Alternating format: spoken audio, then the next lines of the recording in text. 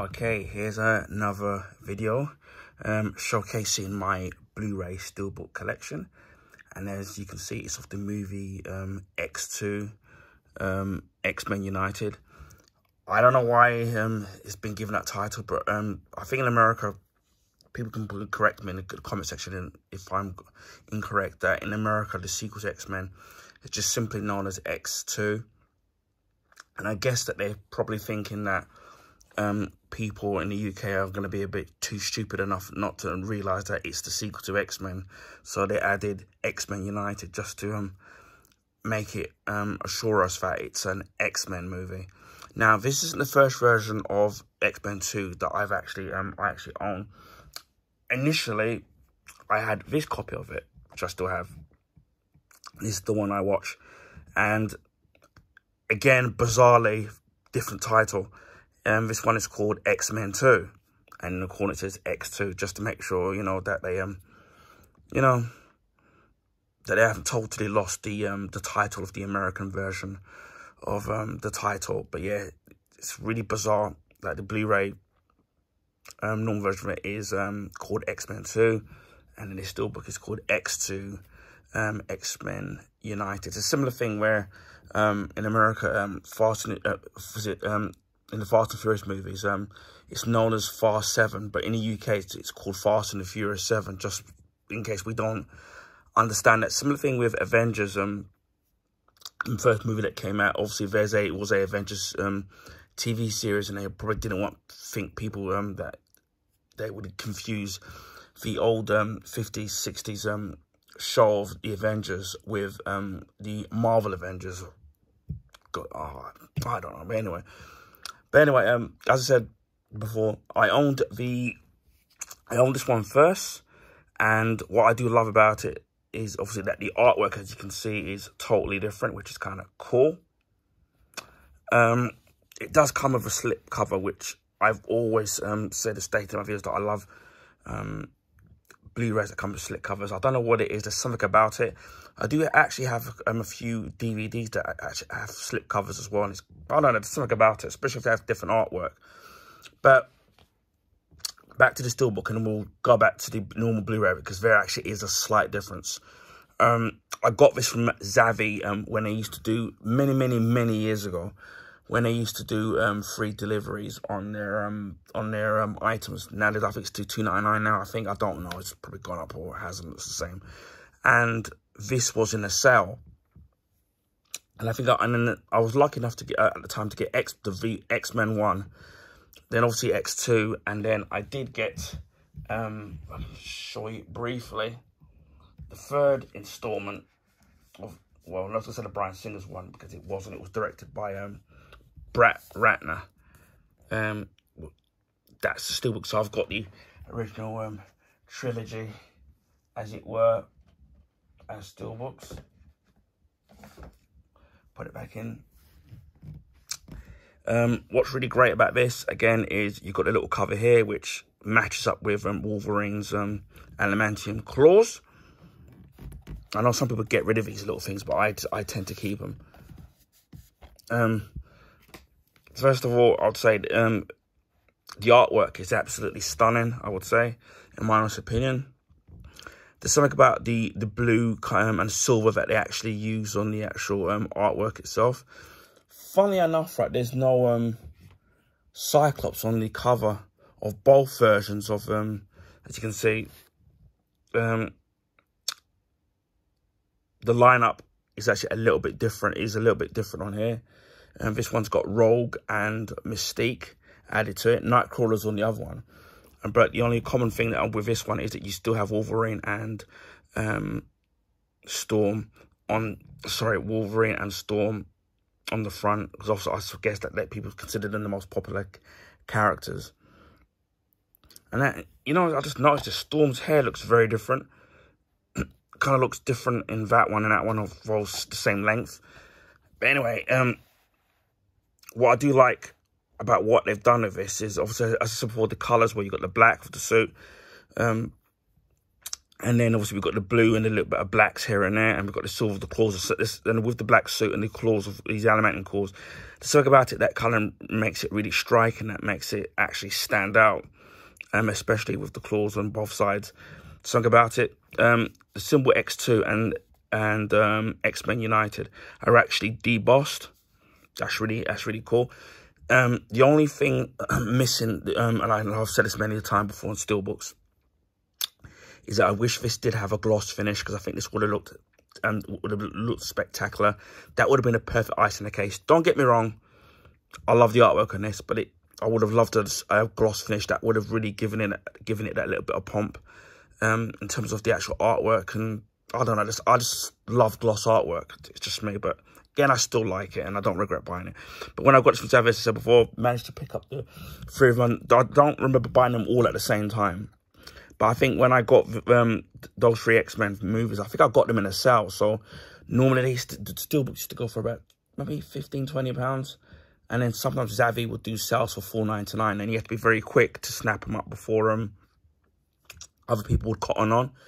And then pray that that the copy, your copy of the steelbook wouldn't be damaged, because sometimes you'd get dents and then cuts on the actual spine of the actual steelbooks, which I know that used to happen a lot with Zavi. Don't know if that is now, because I haven't used them in years, and the steelbooks now are very expensive.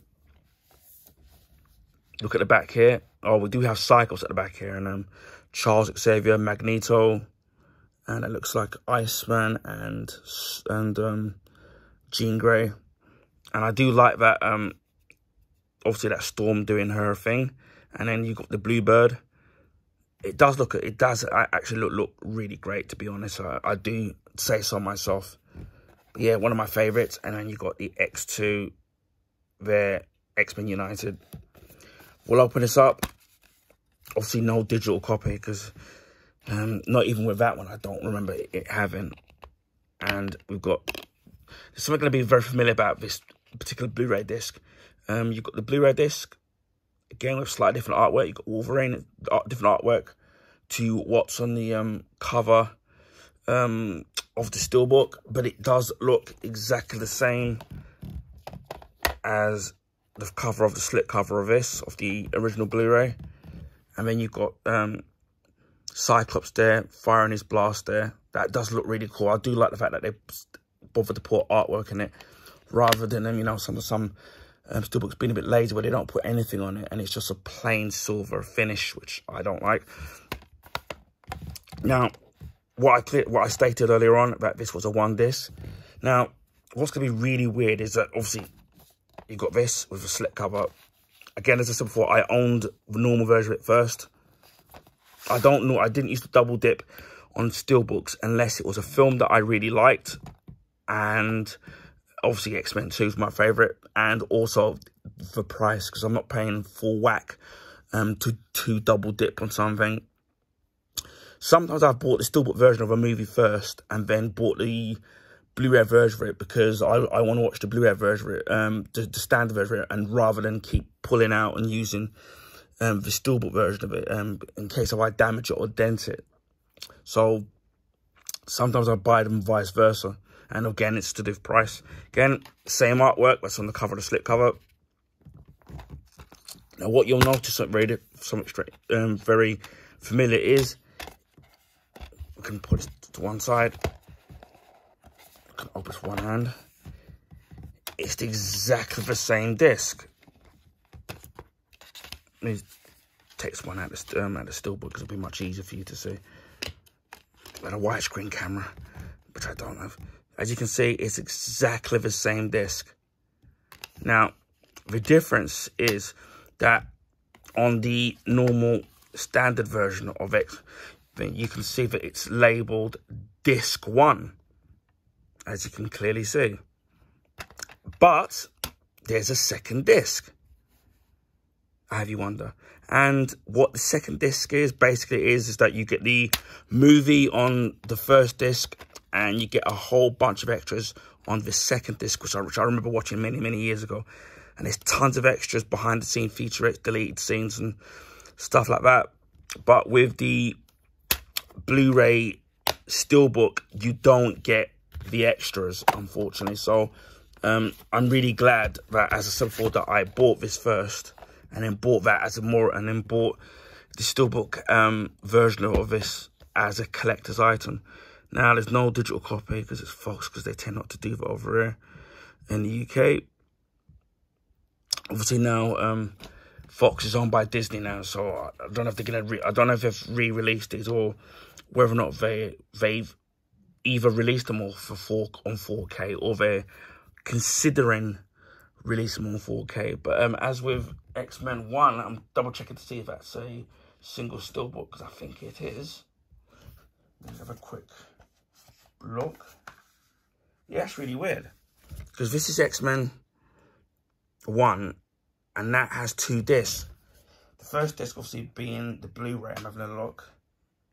Yeah, all the second disc is on X-Men 1, which again is a stunning Steelbook, which I did a video on.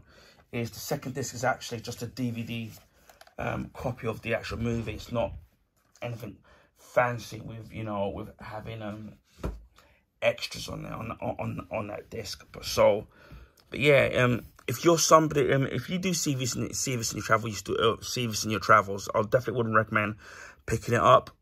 If, of course, it's in good condition and a reasonable price. I don't know how much this is probably worth now, or if they released different variants of this particular movie on a Steelbook over the years. This is the one I own and the only one I have. So again, I don't know if they've already released the original X-Men movies on 4K, or if they're 4K versions on Disney Plus. I guess there's, because I don't have Disney Plus, so it's probably going to look even better than that.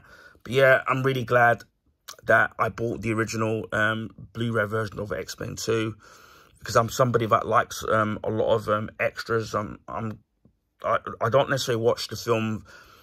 I've watched the film first, and then after I finish watch the extras, I tend to sometimes watch the movie, and then later on, maybe later on down the line, I watch the extras, and especially if they've got lots of goodies in there and featurettes. And I like kind of seeing deleted scenes and behind the scenes of concept arts, and how they, you know, featurettes, and how they make the costumes and how they do the scenes. And I like that kind of stuff. I know some people don't, so you won't be too upset if you don't have the second disc. But yeah, I'm glad I do have both of them. So this is more of a collector's showpiece for me in having. So I don't watch this one. I watch this one. So yeah, I'm really glad at the time that I was in the right place. That was so many years ago, at the right place at the right time to pick this up at a really good price and undamaged. And when I received it, and then it actually quickly sold out. Same thing with X-Men Last Stand. So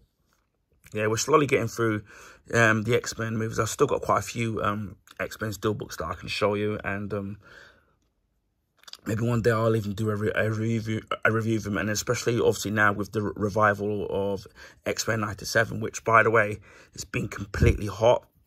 Loving every single episode. Next week I think is the last episode, I think, especially with the second part. The second part of the 3-part season finale. That was quite shocking. All I'll say is Magneto, and it's very out of the comic books in terms of what he does with a certain character. So that was kind of really great.